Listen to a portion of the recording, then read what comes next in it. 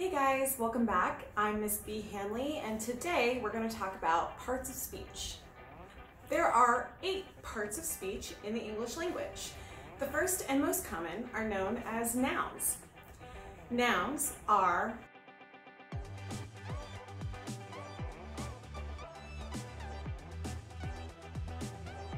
and things. Nouns are also ideas. There are 3 different types of nouns when you look at a basic sentence. The first is proper nouns. Proper nouns are specific persons, places, things, or ideas. For example, McDonald's is a specific place. Your teacher, Miss B. Hanley, is a specific person. Your school computer is a specific thing. Whenever you use a proper noun in a sentence, you always want to make sure that it is capitalized.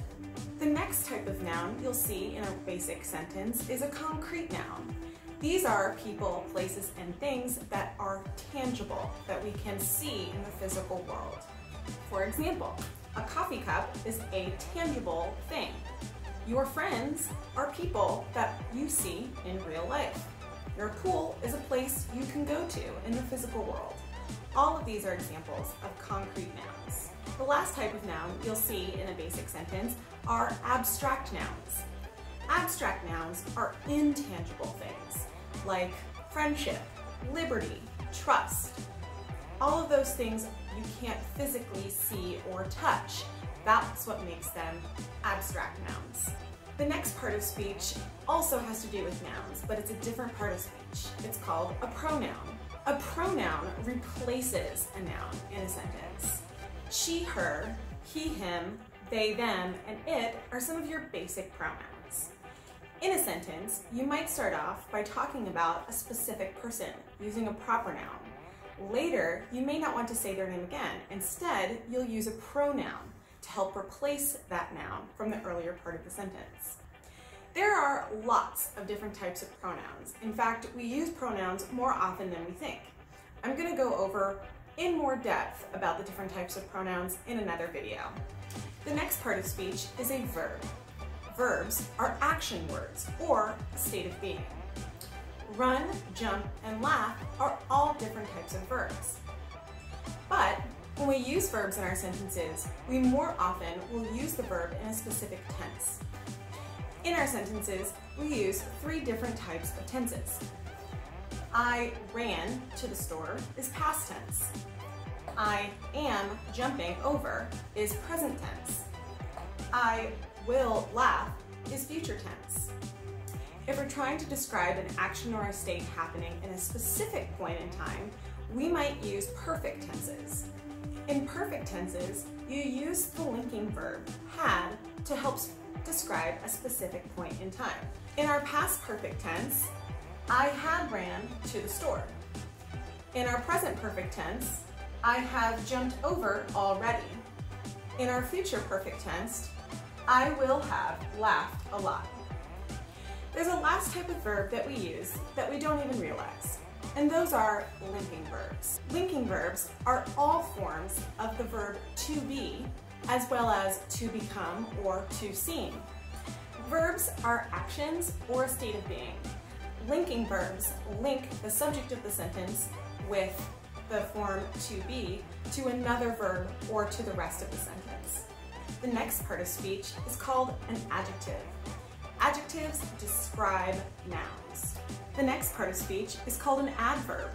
Adverbs describe verbs, adjectives, and other adverbs. In our first sentence, we use beautiful to describe the lake. In our second sentence, we use slowly to describe ran. In our first sentence, beautiful is describing a lake, which is the noun. In our second sentence, slowly is describing ran, which is a verb. Our next part of speech is called a conjunction. Conjunctions join words, phrases, and clauses in a sentence. The first type of conjunction we see is called a coordinating conjunction. These conjunctions join 2 independent clauses. The best way to remember coordinating conjunctions is fanboys. Fanboys is an acronym for and, nor, but, or, yet, so. The next type of conjunction is called a subordinating conjunction. These conjunctions join an independent clause with a dependent clause. The last type of conjunction is called a correlative conjunction.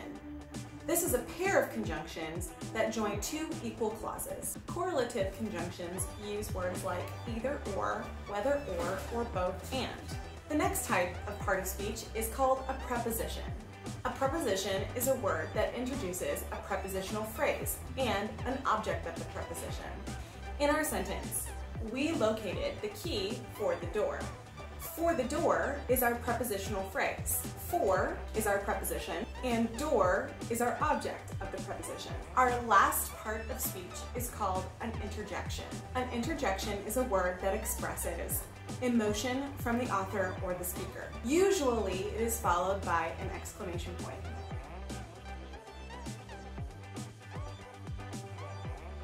So that's it for parts of speech. To go over once more, our parts of speech are noun, pronoun, verb, adjective, adverb, conjunction, preposition, and interjection. I hope this helped clarify some parts of speech questions you may have had, or just helped you refresh your memory about the different parts of speech in the English language. If you need any help or more in-depth information about the different parts of speech, you can check out the other grammar videos that I have available. I will be going in depth with each part of speech and how they work in a sentence. I hope you guys have a great day, and I will see you in class. Bye!